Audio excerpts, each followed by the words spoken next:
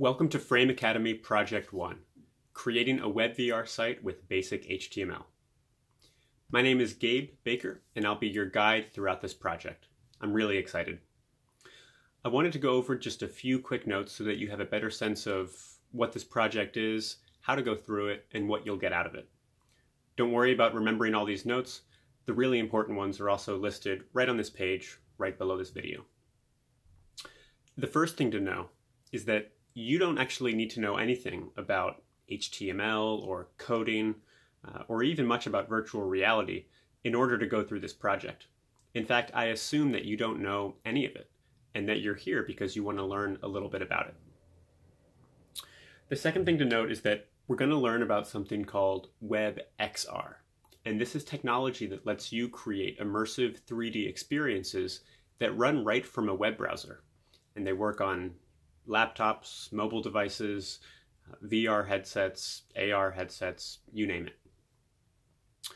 As you're going through the course, if you have any questions for me or ideas, and not just for me, maybe for others that are going through the project, feel free to ask in our online community. And in the notes on the website, you'll see a link to that community. It's free, easy to access. If you'd like to share your project, your own VR experience out on social media, I encourage you to do so, but use the hashtag #FrameAcademy. That'll make it easy for me and others to find your work so that we can check it out and learn from it. The way the project is structured is pretty simple. It's split up into 5 sections. In each section, you'll see a video where I walk you through the content, and also below the video, you'll see the content broken up piece by piece.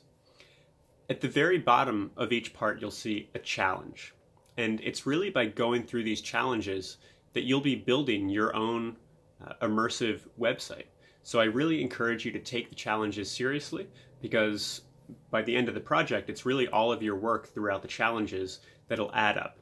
And hopefully you'll have something really cool by the end of it.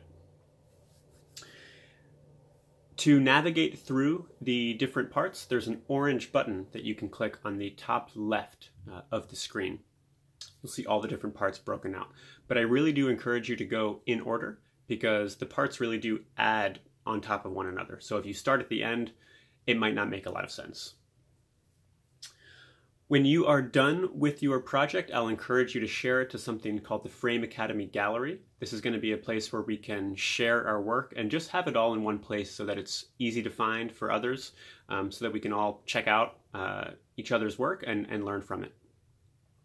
Finally, if you're curious to learn more about Frame Academy or me or WebVR generally, feel free to drop me an email at hello@framevr.io, or just drop me a line on our online community.